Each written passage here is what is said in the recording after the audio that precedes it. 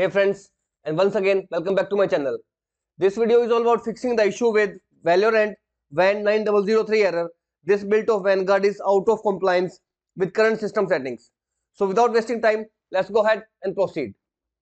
Right click on start menu and choose the option run.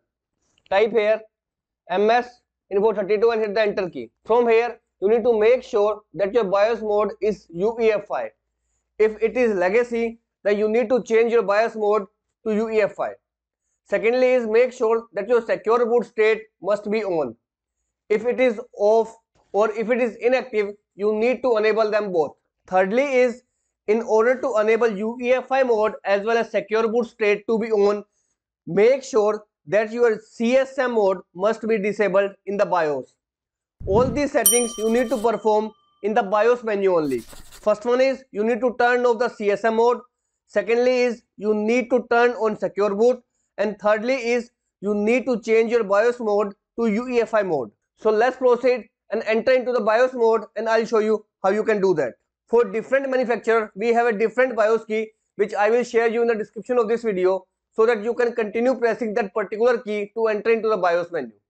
So once you have entered into the BIOS, head over to the boot menu, and from here you need to change the BIOS mode to UEFI mode. If it is legacy, you need to change it to UEFI mode. Secondly, you need to disable CSM support. After doing these two changes, head over to the security tab, and in security tab, you need to enable the secure boot. One more thing friends, in secure boot, if you have an option of changing the secure boot from standard to custom or custom to standard, first change your secure boot from standard mode to custom mode and then hit the enter key. Once done this, again change your secure boot mode from custom mode to standard mode. After that, hit the F10 key, which means that you are going to save the changes. Once changes are saved, your system will restart.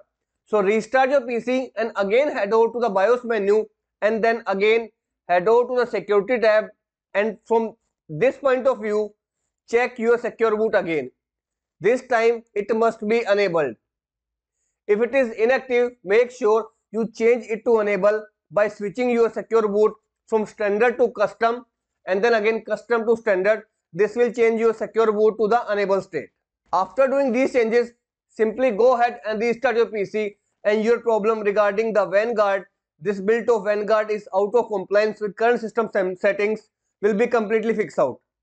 As of now, sadly, this is the only possible way to play Valorant in Windows 11. If the problem still persists, I can only suggest you is to go back and reinstall Windows 10 in order to play Valorant until the manufacturer of the game fix out the issue for you in Windows 11 PC. If you like this video and it works out for you, I request you to please click on the subscribe button and turn on the bell notification icon to continue receiving updates from my channel. Thank you so much friends. Thank you for watching.